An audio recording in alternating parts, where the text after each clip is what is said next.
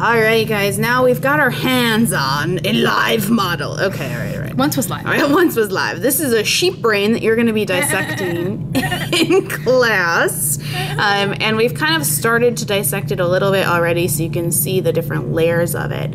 But from here you can see basically what we looked at on the plastic model, the cerebrum, which still has its left and its right hemisphere, and they're separated by the longitudinal fissure down the middle. Now here you can see it's got a really thick layer of stuff between it. Now those are what we call the meninges. There are 3 layers of the meninges. The superficial, very white, thick one we can see here is the dura mater.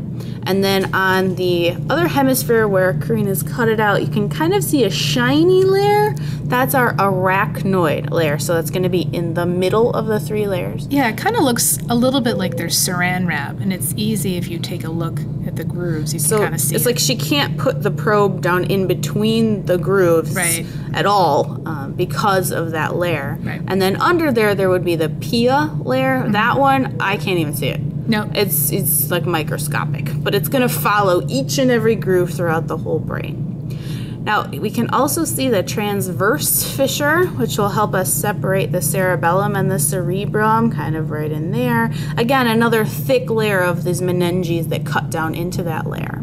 And from the bottom, one of the things before we actually start dissecting is going to be for you guys to take some time to view the olfactory bulb, which is kind of butchered. Thank you, people who cut this brain out. The optic nerve, which is going to cross there, and then the optic chiasma, you can see it kind of cross in the middle. Let's see if I can get that. There we go.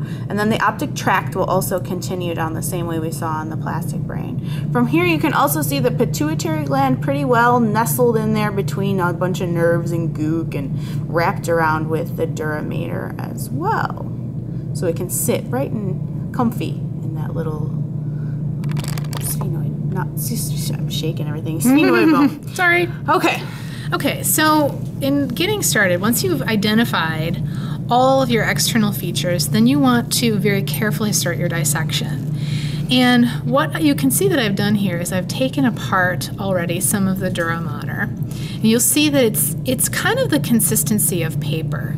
And it follows all the way around these optic nerves, as we were looking at before, and around the pituitary gland. So when you start your dissection, you want to completely remove all of this. It also is going to fold down into the longitudinal fissure. So we're going to take all that off, and I'll remove it before the next video. But in just getting back to what Marsha was saying about the arachnoid, you can see that I can't put my probe inside there, inside those grooves. So if you want to take a look at it, very, very gently take your scalpel and make an incision, and you'll be able to lift it up just a little bit. I don't know if that's seen very well in the video, but you'll be able to see it when you actually get a chance to do this in class. So we're going to pause right now. I'm going to remove the dura, and then I'm going to come back and show you how to continue the dissection, and we'll look at the internal features.